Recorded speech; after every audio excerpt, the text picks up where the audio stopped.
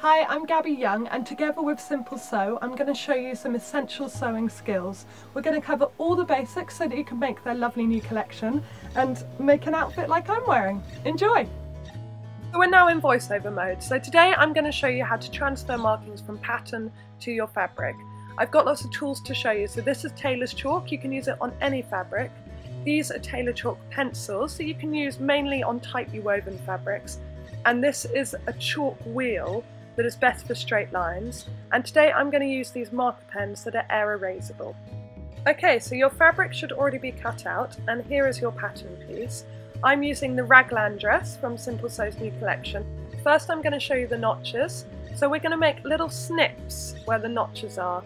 Now I would say if it is a very fragile fabric, then definitely make outward notches because you don't want to cut into it. But as long as you're snipping into the seam allowance for something like a cotton or a jersey, that should be absolutely fine.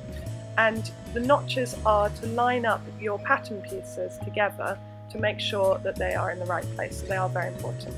Okay, so I thought I would start with the most common of the markings on a pattern, a dart. So I'm going to start with making little notches, little snips in the end of the darts, just so it's easier for it to line up basically. And I'm also checking what size I am and following the lines to make sure that I've got exactly the right line of the darts there. And then I'm going to get the pin and stick it in the end, right the way through both layers of fabric.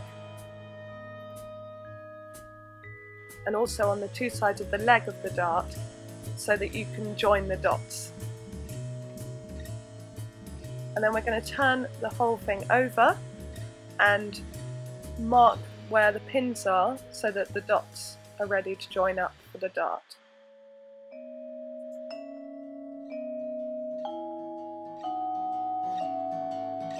And I also mark where the notches.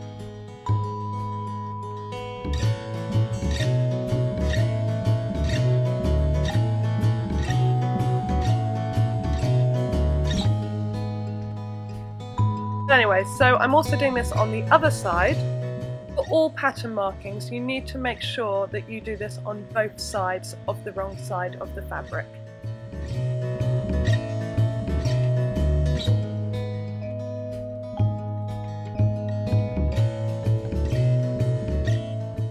Now here we have a double pointed dart, so I wanted to show you that obviously there's no snips here, and you just mark it as before by putting pins in the main points of the dart and then turning it over, drawing in the marks, turning it back over, pulling back the pattern, and there you go with all the dots for your dart.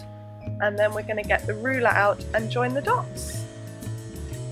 So this bit's really simple. You just want to get your ruler or anything with a straight edge and just line up the dots and draw them in from tip to the end of the leg of the dart, so you can clearly see where to sew. I also draw a line to show where the dart stops.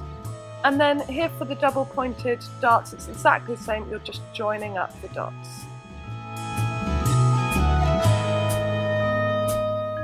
And that's how to mark darts. Now you want to do the same on both sides, so you're going to turn it over and do exactly the same with these dots too.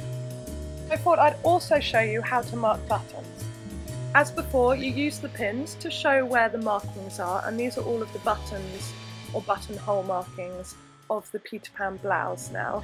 And you just pull back so that you're showing the right side of the fabric, and you mark both sides where the pins are.